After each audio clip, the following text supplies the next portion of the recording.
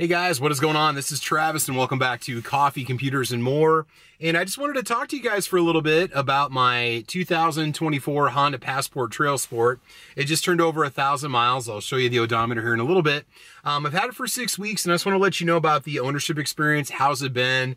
The pros and the cons. Do I regret buying it? You know, how much should I pay for it? You know, what are my thoughts on it and so on. So let's go ahead and get started. So I got this Passport approximately December 27th of 2023. It is a 2024 model. It is a Trailsport model. It does have the new center console in the center. And just right off the top, I mean, I absolutely love the vehicle, okay? You know, I've owned SUVs before, full-size SUVs. There's a lot of things I really like about it. There's a couple things that I kind of wish it had that it didn't come with. And there's maybe some areas that might bug you a little bit about it, but overall, it's been really good. So why don't we go and talk about price? I did pay $45,800 something for it. There's a lot of people that argue and say that this vehicle is overpriced. And I mean, if you go price yourself like a Jeep Grand Cherokee with 4-wheel drive and a leather interior, or an Explorer with a 6-cylinder in it, not a 4-cylinder, you know, you're going to be pushing $45,000, $50,000. And that's just kind of the reality of a full-size SUV. I guess you could call it a full-size SUV. You know, I could have gone maybe Hyundai and got a little bit more for the money, maybe a few more features, or maybe getting like a Palisade. But I was kind of thinking longevity. I wanted something that's going to last hundreds of thousands of miles. Hopefully I'm going to get that. All right. What do I like about the vehicle? Well, first of all, it's very comfortable to ride in. It's very quiet. The Trailsport suspension is a little bit softer than the black edition with the 20-inch wheels on it that I drove like before I bought this one. And that's totally fine. This has a little more articulation when you're out in the elements and gives you a little more flexibility when you're going over rough terrain. Now, a couple things about this. This really is not an out-of-the-box rock crawler. There's some things you have to do to it. It does have some limitations. You know, if you buy it knowing what its limits are, I think you'll be happier with it. But this isn't something that I think you're going to take to Moab right away without some modifications, all right? The other thing that I really like about the vehicle is the engine-transmission combo. The V6 in this thing is awesome. It sounds great. It's got plenty of power. The other day, I took a couple friends and all their luggage to the airport. Had no trouble at all keeping up. Plenty of power. Didn't even notice they were even in the car. 3,500 pounds of towing right out of the box. So it's a pretty stout drivetrain. Some people complain about the ZF 9-speed transmission. I don't notice any rough shifts. I don't notice anything weird about it. The way that it's designed is a little bit different from a lot of other like multi-speed transmissions. It's not a CVT. It kind of has a different set of ways that it shifts. I'm not going to get into the technicalities, but take it out and drive it. See what you think about it. I took mine in some stop and go slow traffic. I took it on the highway, took it out on the interstate, the black edition that I test drove, which has the same engine and transmission, and I was really happy with it. It was really cool. And again, plenty of room inside. That's another thing I really enjoy about it. It's spacious. It's friggin' wide. I think it's built on the Odyssey platform. So, I mean, this thing's got a lot of room in it. I've got a foot between me and my passenger. And for backseat passengers, you have a ton of leg room. You can also slide the back seats forward and back and tilt them back, which is really cool too. So I think even if you're over 6 feet, you're still gonna have plenty of room in the back seat. I'm 5'10", 5'11". I've got 4 or 5 inches in front of my knees before I hit the seat backs from how I have this set up in the front. So space is great. It's cavernous in the back for luggage. You can put multiple giant Pullman cases in the back. Without getting to volume, it's pretty much on par with an Explorer and a Grand Cherokee. So I kind of think that's maybe what you could cross shop this with. A few more things I like about it. The interior is very comfortable. I really like these leather seats. They're heated. They're not ventilated on the Trailsport. I can live with that.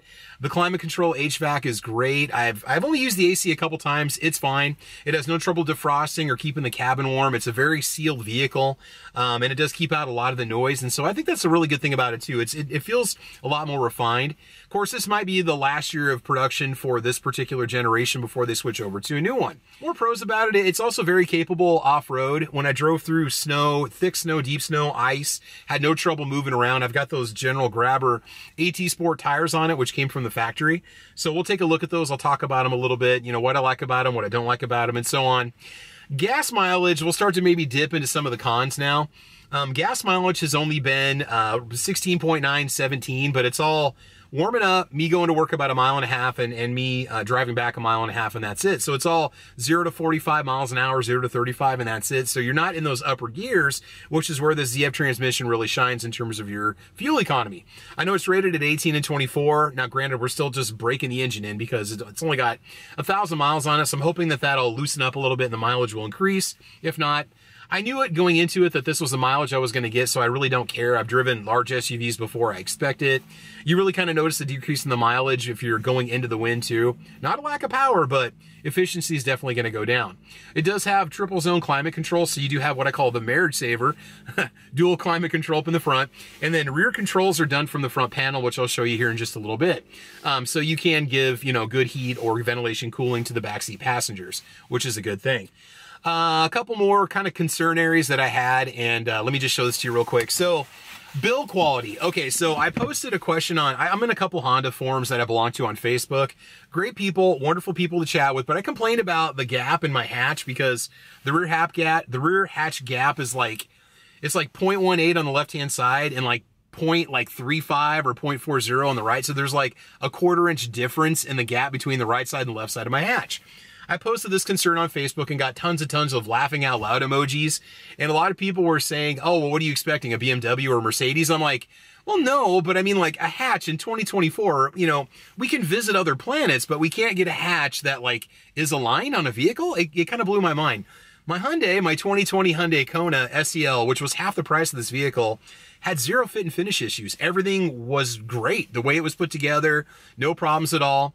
Instead, I've got things that kind of look like this, which, in my opinion, kind of rival like a 1980s Snap Night model kit. I'm not sure if you guys can see that, but there's a pretty good gap right there, right up here in the corner. And then over here on the left-hand side, things are nice and tight, okay? Not sure if you can see it, but that's what we have. Also, a few concerns. Let me just show you the rear hatch. Now, I can get the rear hatch fixed, and I probably will. I just haven't done it yet because it's not leaking any air or water or anything like that. See how we got a nice big gap there? And then on the left-hand side, it's much, much closer, okay? And I measured it, it's like 0.18 over here. I want to say like 0.35 or something like that, 0.40. Also, just little things like some of the trim and the rubber, like this is just sticking out right here. It's not tucked up underneath the trim and the plastic. Other things like this rubber over here kind of hangs off almost a 1/4 inch and it's flush on the other side. Now again, you can say, well, that's Honda, live with it. Okay, I get it, that's fine. But then there's things like, you know, drips in the paint right here. There's 4 or 5 of those on it. So it's not a piece of crap. I'm just saying that there's little things that I'm surprised with that I'm having to deal with in a 2024 vehicle that I never dealt with before, even in the Hyundai. General Grabber AT Sport tires are awesome. They have great traction. They're wonderful. They don't hum. They produce more of like a white noise kind of noise. I guess honestly, I really don't have any complaints. Don't expect, you know, sports car handling off those wheels and tires. And yeah, I know she's dirty. We've been going through water, melting snow all week, but the tires are really good. In fact, I'd probably replace the tires with another set of these when I'm done. And that's just what they look like after 1,000 miles of wear. The headlights are great. You do have your LEDs for lows and you've got incandescents for highs. They work fine. They work great at nighttime, plenty of visibility. No issues at all. Now again, anything I say here, you know, you really could disagree with me and that's fine. Down below, a couple things I like. You do have that power hatch, the button's right there. One of the little quirks about it though, the heated windshield, it's really nice to have, but it comes on automatically when the temperature dips below like 40 degrees, and that drives a lot of people nuts because the manual says that that's actually not really hard on the battery, but it says it uses a lot of power, so turn it off if you don't want to use it. I'm like, well, why even have it come on automatically if it creates some sort of a power draw issue? So anyway, that heated windshield is really cool. Power folding mirrors. I love that. That's like one of the greatest features I never thought I needed, but it's so nice, especially if you're in, you know, any kind of parking lot. Just hit that, folds the mirrors in. That way, hopefully somebody won't clip them and cost you, you know, $1,500 because we know they're not going to stick around and tell you that they did it. Okay, it's fired up real quick. The display, there's a funny term that somebody used on this display the other day. They call it a jitterbug display, like an old fogey jitterbug phone, you know, where there's minimalist features on there. Analog on the left and the right, very simple display in the middle, and not a whole lot that it offers right here. Now, do understand that all of your advanced settings and everything can be found right here in the main menu. So, you know, if you can't do it up here, you can do it over here, and that's totally fine. I'm fine with this display, and that kind of takes us to another controversial area, which I'll talk about here in a little bit. You know, fit and finish in the cabin overall has been fine, except for that little bit of trim up there, which I might see if I can press it in or maybe have the dealer address. I like the switch buttons for the HVAC.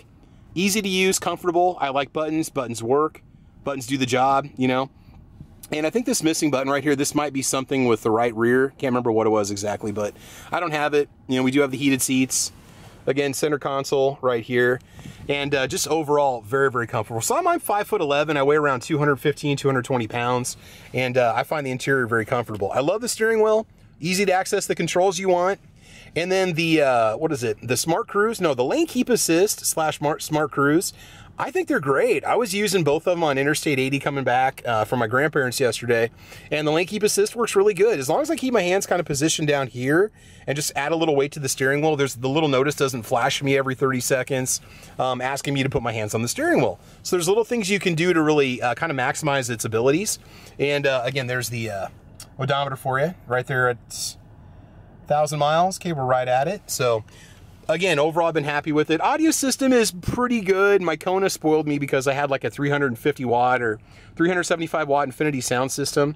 This one's, I think, is 215 watts, and it's fine for what it is. AM, FM, XM, HD radio. You know, the sound is pretty good. All right, now let's talk about a couple things here that might be some talking points with people about this vehicle. So as you may or may not know, there's another generation, next generation Honda Passport that Honda's working on. And it looks pretty cool. It looks even more like the Pilot. A lot of people thought the 2024 Passport was going to get the interior that the Pilot has, which is similar but not. It has different HVAC controls. It has a new updated infotainment system, larger, 1-inch larger screen. I'm fine with the 8-inch screen. The new one comes with a 9-inch, if I'm not mistaken. Different display inside, all digital display inside. You also kind of get a half analog, half digital display on the Ridgelines, which also have the new infotainment system. Well, this vehicle, the 2024, didn't get any of those things. Nor did you get the skid plate that comes on the Pilot that supposedly will be on the new 2025 Passports or the advanced trail modes. Okay, so what do we get? Well, we do get some protection underneath. We do have snow, sand, and mud modes, which works fine for me. Putting it in snow mode got me through everything I wanted.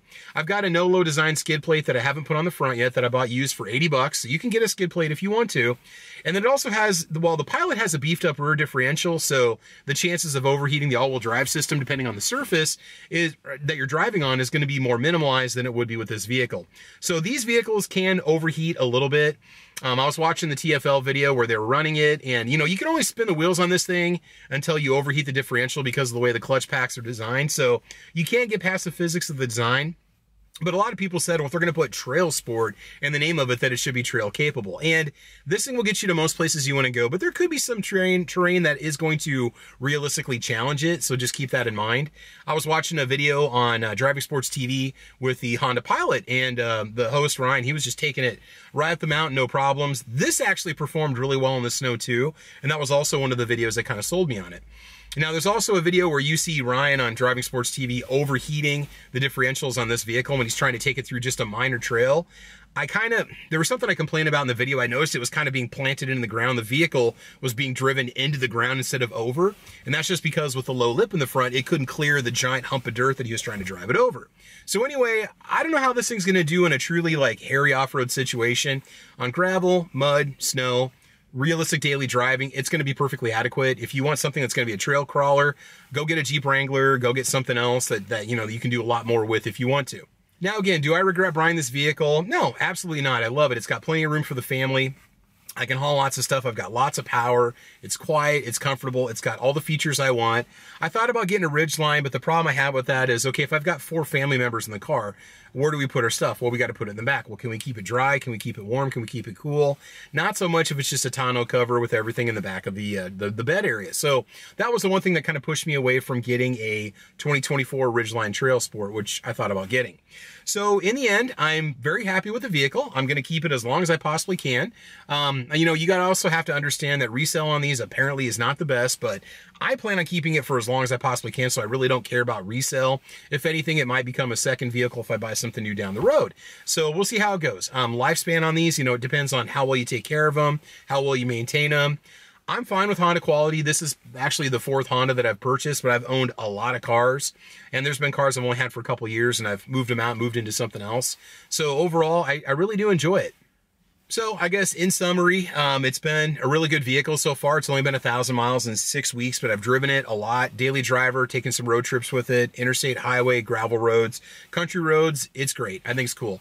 Power liftgate in the back is great too. It works really well and tons of space to haul stuff. Only upgrades I've added so far would be some WeatherTech floor mats, a little organizer for the center console, which I've got videos for all those, links for those in this video you can check out if you want to. And then also on Amazon, I went ahead and bought a center blind, the cargo cover in the rear. So again, now I know I'm covering a lot of information. I'm talking kind of quick, but there's so much I wanted to tell you about this vehicle. But do chime in down below and let me know if you guys have any questions about my ownership experience so far. What are my thoughts on it? And I realize that everything this has that you consider wrong with it, or that's kind of questionable in terms of quality, I mean, I probably should have had the dealer notice these things or get it fixed right away. The good thing is I can take it back at any time and get that stuff fixed, and I will. But part of it was I'd already traded my vehicle off. I already got this, and now I need this for now to get to work. And then if I hit some breaks or vacations, I can take it in and get the stuff addressed. So it's not a big deal. It's covered through 36,000 miles, and then 560 on the powertrain. And I did buy an extended warranty for it. So that's basically it. What has your experience been like with your Passport or your Passport Trailsport if you have one? I know there's a lot of people out there that have them. I seem to notice pilots and Passports everywhere now that I have one, and they're maybe not as rare as I thought they were before. So anyway, this is Travis. This is Coffee, Computers, and More. Thanks for watching the video. Make sure you guys like and subscribe, and I'll give you another update maybe if we hit 5,000 miles, or we'll just take some time off. And once I get the skid plate on, that video will be on my other YouTube channel. You guys can check that out. And that's it. So I want you guys to have fun. I want you to be safe, tread lightly, and as you know, we will talk to you soon. All right, take care, and thanks for watching. Bye-bye.